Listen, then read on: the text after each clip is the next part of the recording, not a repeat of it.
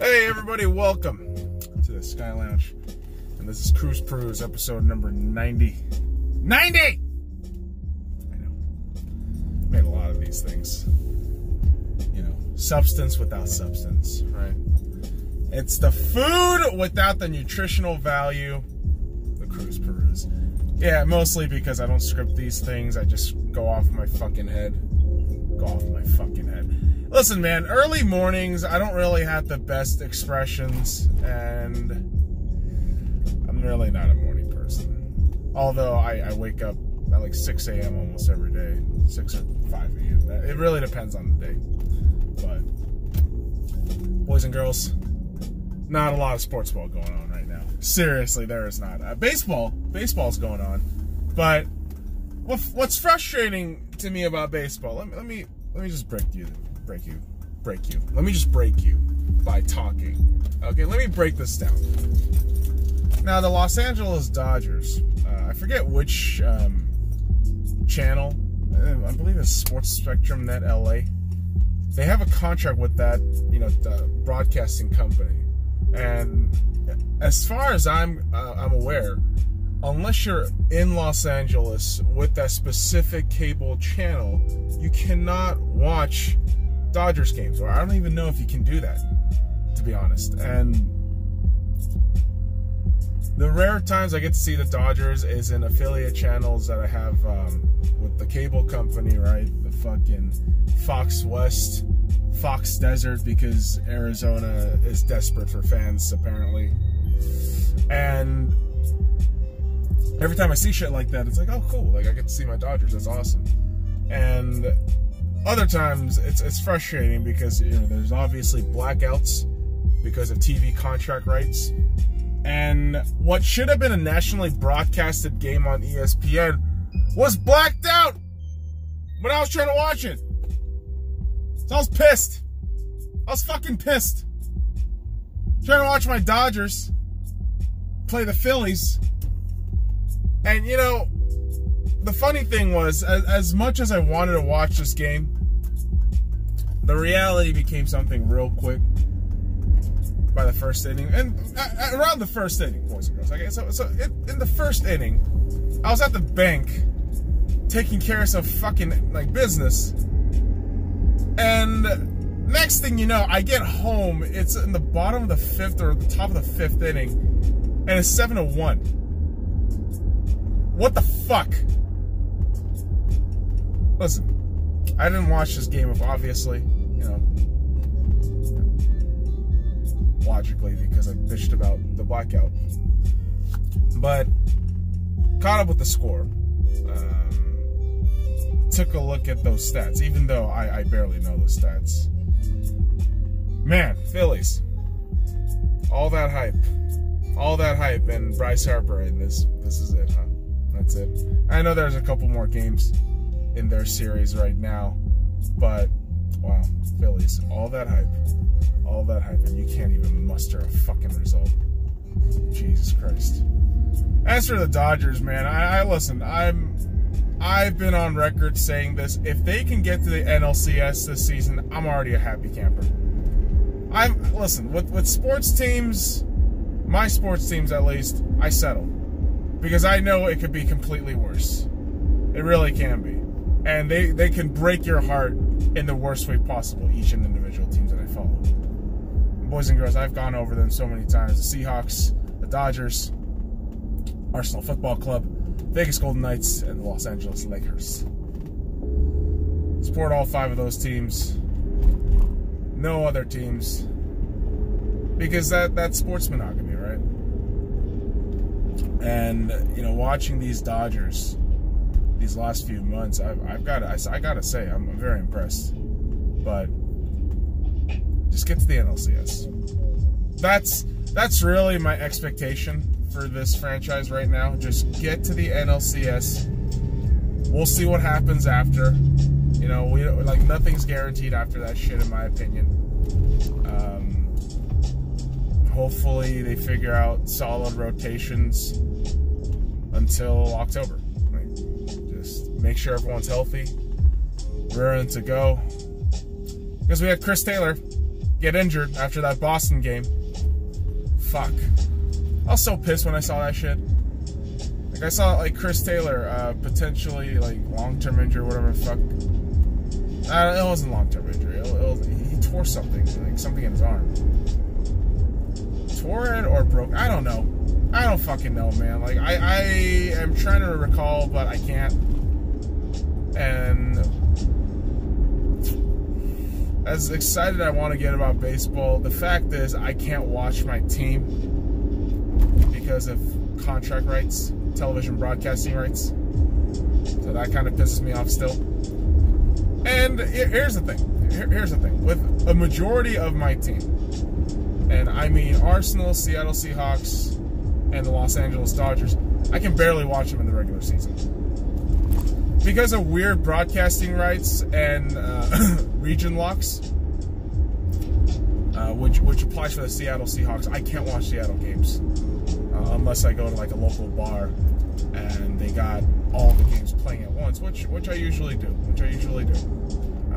Especially last season, that's what I was doing. But it's frustrating. It's frustrating because you want to watch your team, you want to support your team all the way, and I know all you fuckers are saying, "Oh, why don't you just get it illegally?" Yeah, well, they can track your IP address and shit, and yeah, don't be a pirate. All right, you're not Somalian. And to all the Somali people out there that are getting offended, really. All right. I swear to God, everyone gets offended now. Everyone gets offended now. I say something along the lines of anything, there's just backlash. What?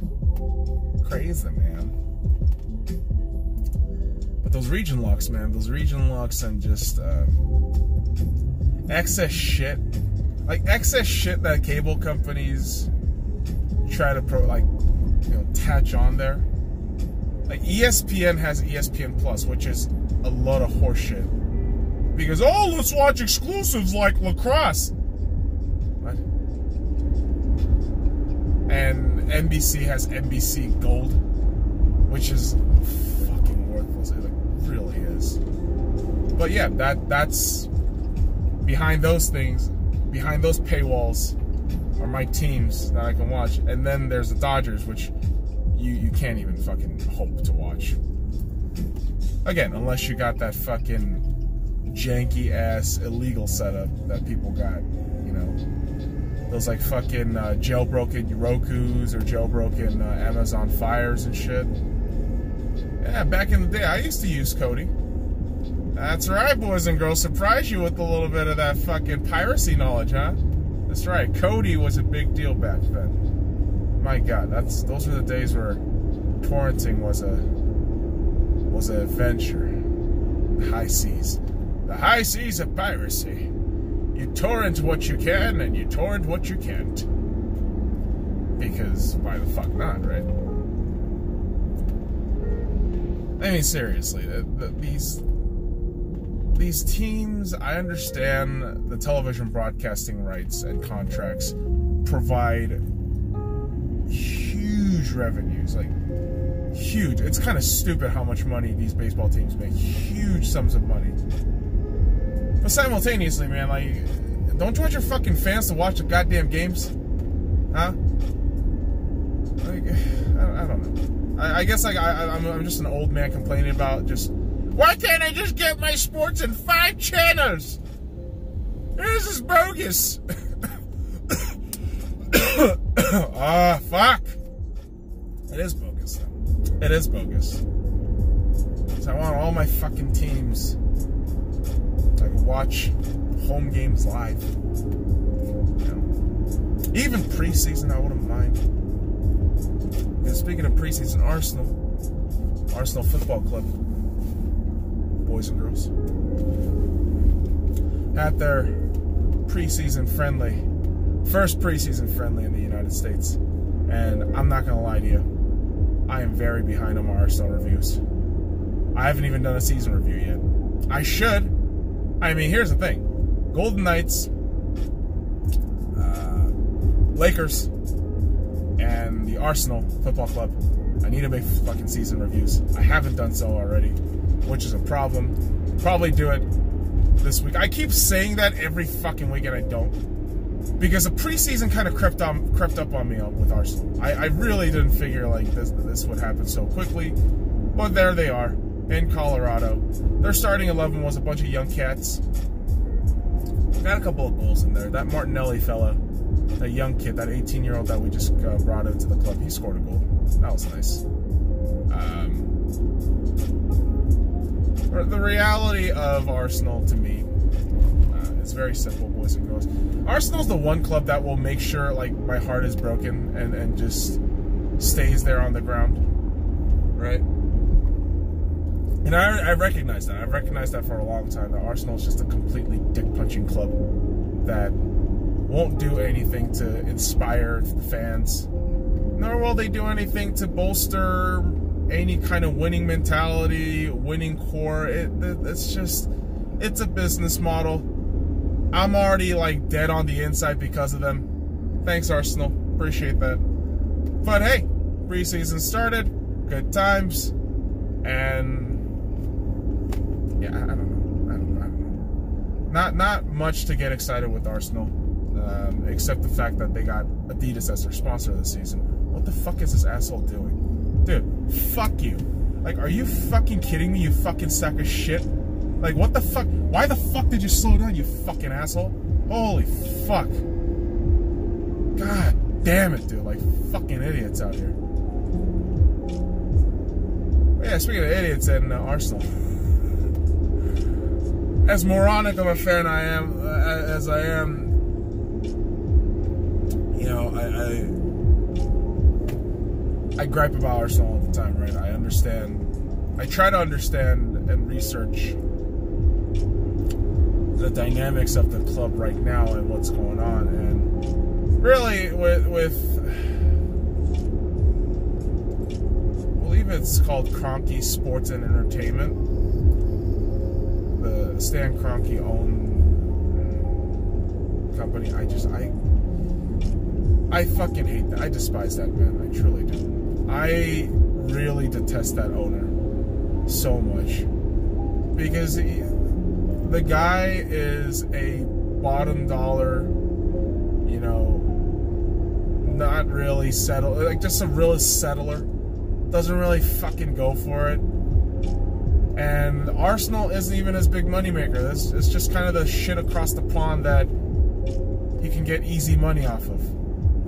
Stan Kroenke doesn't fucking care. And it shows. Like, it's showing in this club right now. Like, the lack of passion, the complacency, and the ignorance from the top heads, it's really showing. Arsenal just looks like a fucking middle tier club.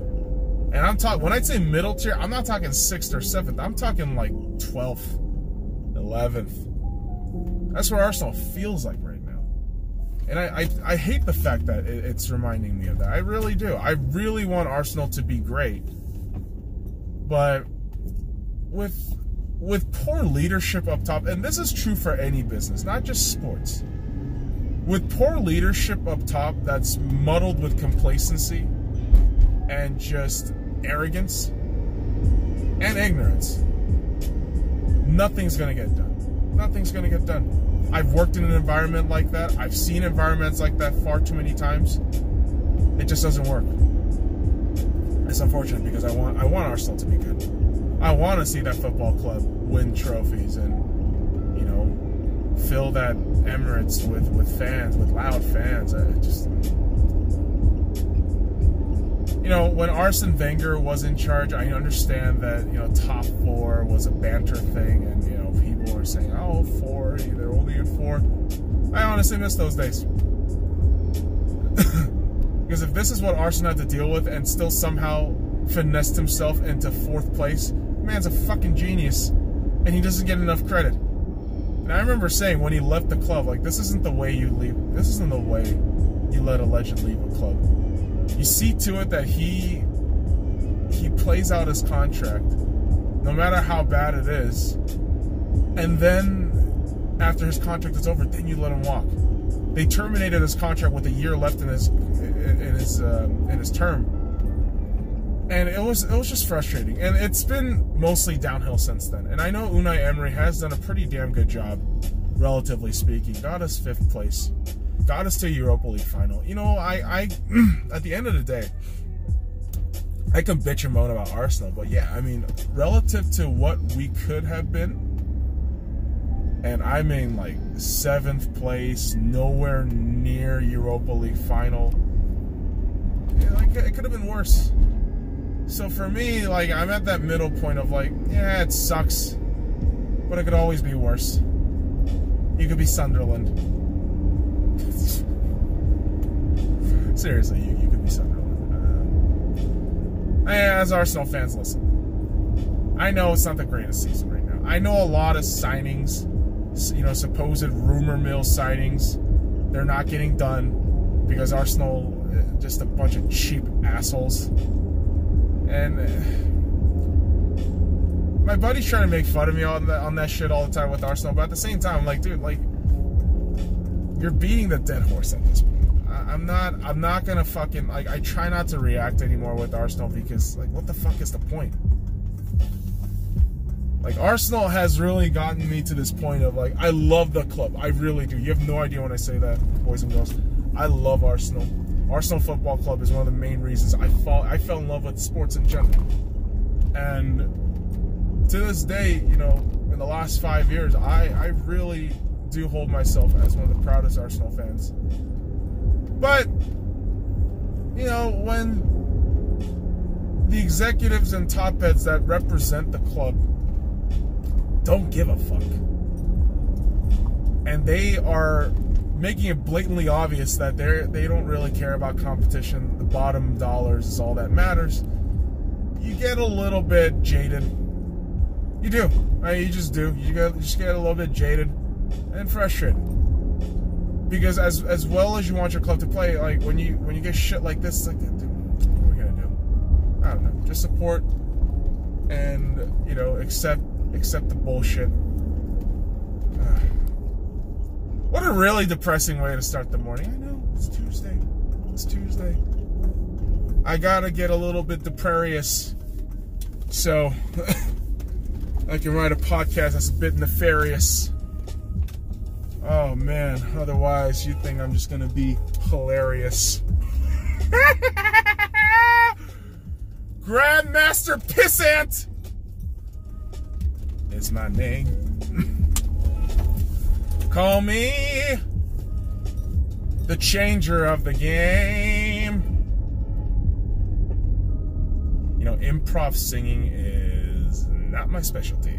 So I will just leave it at that shit. But boys and girls, we have arrived to our destination at our house, which, to be quite honest, like, I feel like I haven't done this normal ass cruise peruse in a long time. So I want to kind of savor this moment with you boys and girls. Just sit on down, maybe bring the puppies here, because you good folks deserve some puppy action. Little buddy, little babies. But here's the thing. Sports ball can get us depressed. You know, it can fuck up with our moods, right? All the time. I could tell you that personally with all my teams, right? All my teams have at some point given me a fucking migraine and potential depression. And, you know, the Dodgers, back-to-back World Series losses. Arsenal, just utter levels of collapse. Seahawks, oh, you should have fucking run it. Yeah, I've heard that so many goddamn times. The Lakers, 6 years in ineptitude. And the Vegas Golden Knights, you blew a 3-1 series lead and 4 goals on a power play, 4 minutes and 4 seconds. I know. I hear that all the time. I do. But if you can't support your team through the thick of it, what are you as a fan? You're a pussy. That's the truth. Now, boys and girls, I'm going to leave it at that. So follow me at the SCY Lounge here in America, because greatest country on earth. Follow me at the SCY Lounge on all links in the description below. Like, comment, subscribe for more daily contents.